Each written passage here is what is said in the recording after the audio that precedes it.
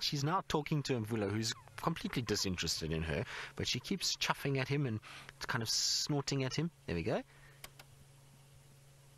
And he's not interested at all. He's now lying in the shade quite far away from where she is. See? She's just contact calling him.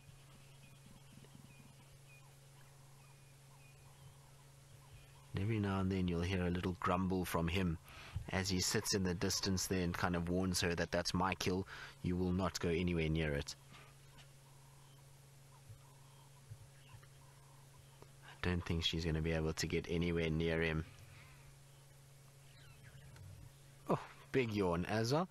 I wonder where she's going to go. I think she's going to have to try and find herself some shade. I don't think she's going to be allowed to get anywhere near that carcass by Mvula. While he's being tolerant of her, if she tries to get close, he'll chase her. Just not because he's threatened by her in any way, but, well, his food is up there now and he wants that all to himself. He doesn't want to share that with Xongile. And she's trying to make these chuffing sounds in a way of kind of telling him that I'm not a threat. Can I please just come a little bit closer and get some food? And she'll be used to, when she did this with Karula, she would come down the tree and let her little cub go up, no problem. But a big male leopard like this is not going to tolerate that at all, and he's not going to allow her anywhere near it. But you can't blame her for trying. Hello, my girl.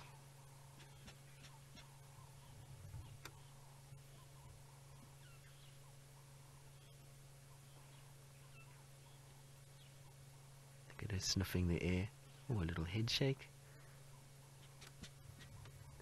Oh, she's so beautiful.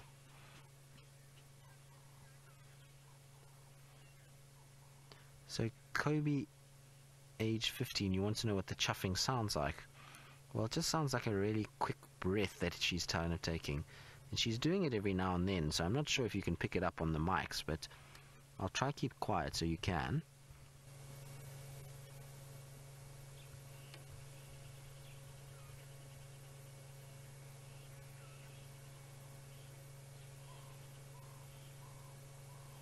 Of course, now she won't do it. We'll just sit quietly for a bit until she does do it.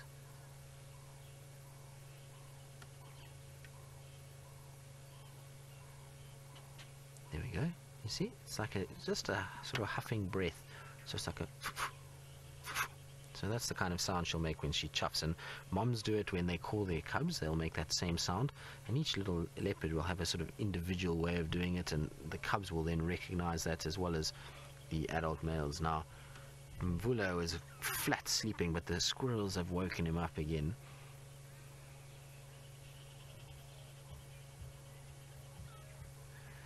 I walk in the rain. You're wondering if she could be calling for her brother. No, not at all. What she's doing is she's trying to communicate with Mvula that she's not a threat, and she wants to be able to try and get towards that carcass. So she's making the sound as a sort of submissive display to him that she's interested in him and wants to come closer.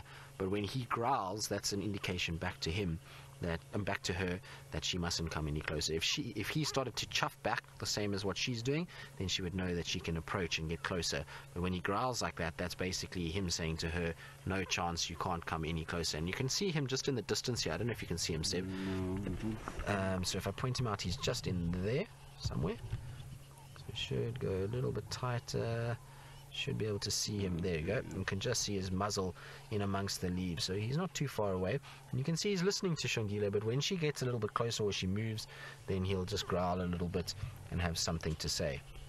And there we go. She's now lying back down again and decided, well, this is where I'm going to rest. But look on her chest there. You see she's got blood on her chest. So that kill is definitely hers. And that would have been when she was up feeding. And unfortunately, it's now been stolen away from her by this big monstrous male that is Mvula. And that's unfortunately the way it's going to go, Xongile. You're going to have to learn this lesson because it's going to happen to you many times. I've seen many different females robbed of their kills by big males, and so it just happens like that. And you'll find some females are pretty kind of resilient against it, and they'll sit for long periods of time waiting for the male to eat and then hoping that bits will drop down for them. They never really get anywhere. I've seen Salesh with Anderson do it many times. Yeah, she just sits and waits, and well, it just never really works out for her because Anderson's a glutton and just eats everything. but she does try and sort of wait. Other females that I've seen, they just sort of see the male get up in the tree and they walk off. They're not interested in trying to wait because they know what's good, the outcome of that's going to be.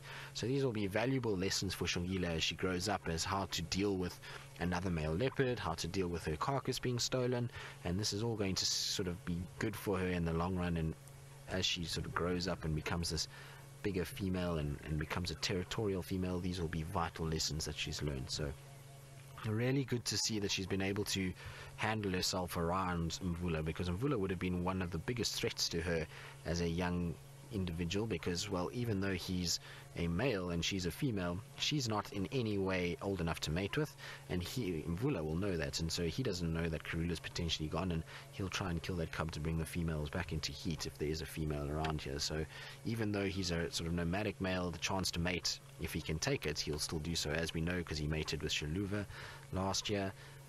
He'll still try and mate with females if they are around. So she's kind of passed her first major test as a lonely female, that as far as we know, because Tingana we think is her father, and she spent a lot of time around Tingana with Karula, whereas Mvula would be an unknown entity for her, and one that she's managed to kind of now negotiate, which is going to only lead to better things and more experienced females. So she's done well to sort of make sure that she hasn't been in any way hurt by him yet. Obviously there still could potentially be a problem if she gets brave enough to try and go to that carcass. She might get hurt, but I don't think she will. I think she'll know that as while he's there, she's just going to have to be patient and bide her time and curl up into a tight little ball like she has now. Mvula, on the other hand, has gone completely flat. All I see is a little white tummy sticking out of the bush. He's fast asleep now. And it's, like I say, been an eventful 24 hours for Mvula, from finding dead hyenas to finding this and probably having some sort of interaction with Xongile. It's all been happening.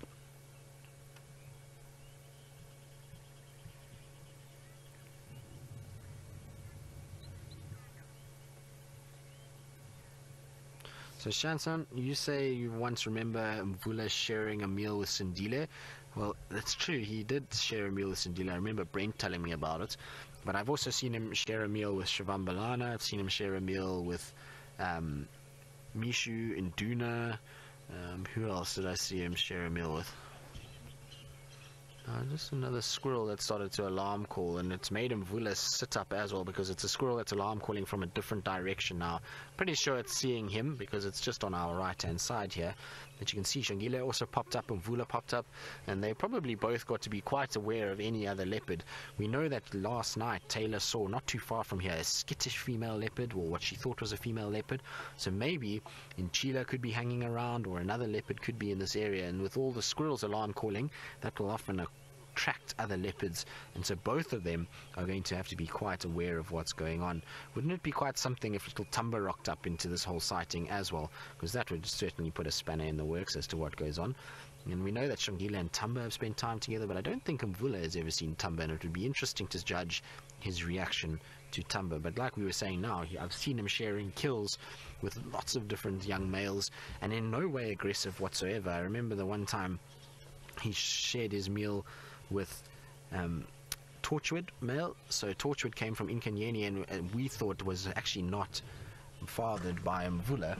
It could have been, obviously, because we don't know what happens sometimes, but as far as we knew, it wasn't fathered by Mvula, and yet he shared a meal where Mvula actually lay on the ground and Torchwood fed in the tree and came down, and then Mvula went up into the tree as well. So really quite interesting to watch. But both these leopards now are very alert. Since the squirrel started, there's another leopard.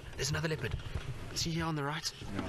So we've got 3 leopards now. I thought there might be another one. It's just sneaking in this thicket here. Yeah, I saw the tip of its tail. Saw the tip of the tail. I wonder who this is now that's arrived. So the drama continues. This is absolutely phenomenal. Only in the Sabi Sands can you see something like this. Let's move to the left now. Let's move to the left. Yeah. I don't want to move in case it's a skittish leopard and it runs away. I want to try and see how this plays out. But Mvula is very, very alert. Which way has it gone? This way, Sid? Yes. Okay, let's just see. Maybe it's going to come in front here. It'll be interesting to see what happens. But Xongile is completely unaware of what's going on. She's not really too phased, but Mvula has definitely seen something. But like I say, if it's a skittish leopard, I don't want to move too much in case that leopard then runs away. Let's let it play out and see what happens. But there's definitely a third leopard that's arrived here now.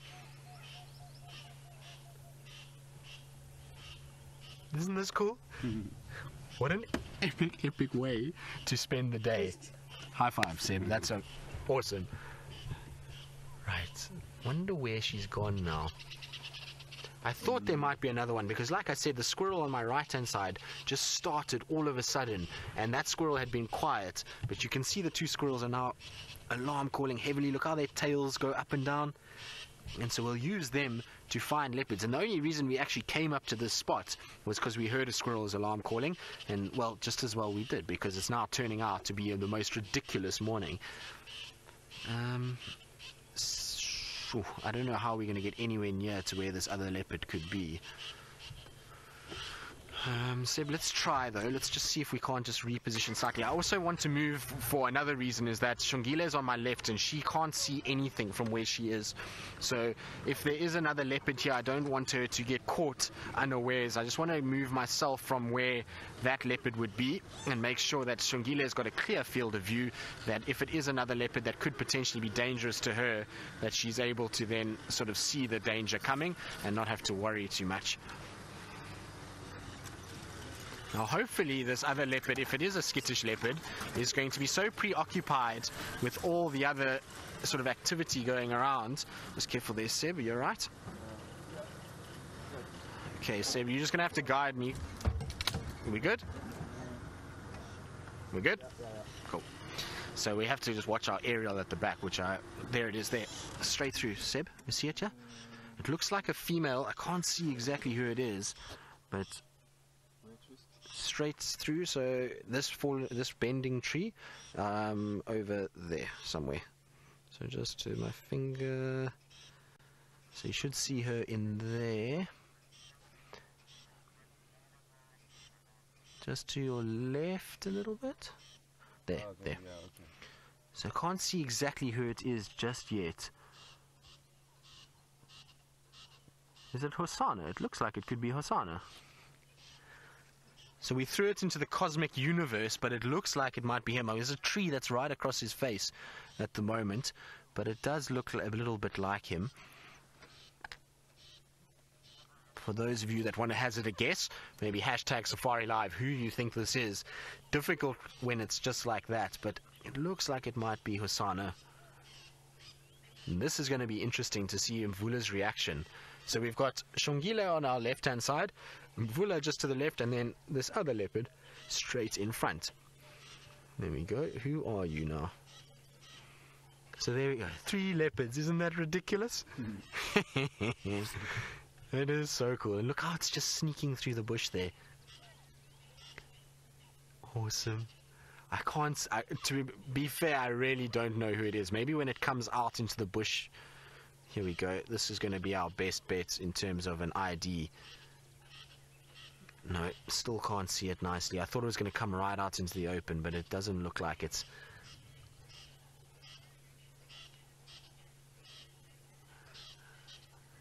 Mobile Paddy, you saying 3 leopards will cause squirrels to lose their minds. Well, most definitely these squirrels are very upset by the fact that there's 3 different leopards in this area, and so I'm sure they just don't know where they're coming from. And the more they call like this, there is every likelihood that maybe even Tingana can rock up in this whole situation, because, well, if he hears this and he's anywhere nearby, he's definitely going to kind of come and investigate what's going on. Now, I wonder where this other leopard's gone.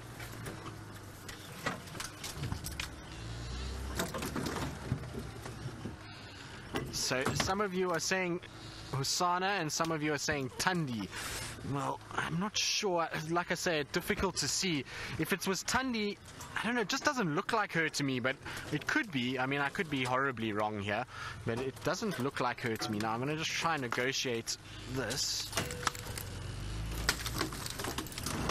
No, we're not going to get over there, unfortunately. I thought we'd be able to just ride over that, but we're not going to. There's Mvula on my left-hand side. I still can't see where this other leopard has disappeared to now, but Mvula's there, so I'm sure the other one hasn't slinked off too far. I'm just trying to see a way through here, but there isn't a way through here, unfortunately. We're going to just have to try and be patient and wait and see where this leopard goes. But this leopard and Mvula would have definitely seen each other, and well, you can see he's not too perturbed, and it's probably because of the size of this leopard. This leopard is not very big, and so he knows that he's the biggest leopard amongst all three, and therefore he doesn't have to stress too much about this other leopard that's in this area. Seb, did you see where she went, or he went? I can't Looks like he or she went like this. to the left, To yeah. the left. Like Okay. a bit of a loop Okay. around the I'm going to try and see if I can't find this other leopard so we can just get a sort of idea as to who it is. I'm just going to make a little noise here, unfortunately, as we try to go over this section.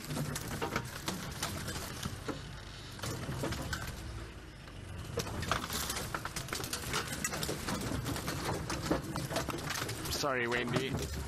So you can hear poor Wendy is just getting a little underbelly scratch from one of the knob thorns.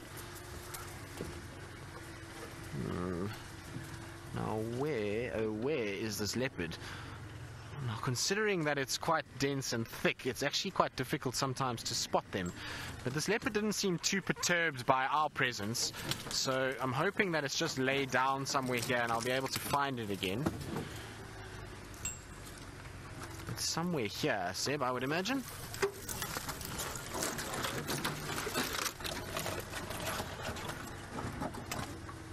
I don't see now where it's gone. I lost sight of it as it kind of went behind this thicket, so I'm not sure where it is at the moment. I think we'll just have to go back and just be patient. Right, I'm just going to quickly just check here to see if there's any sign.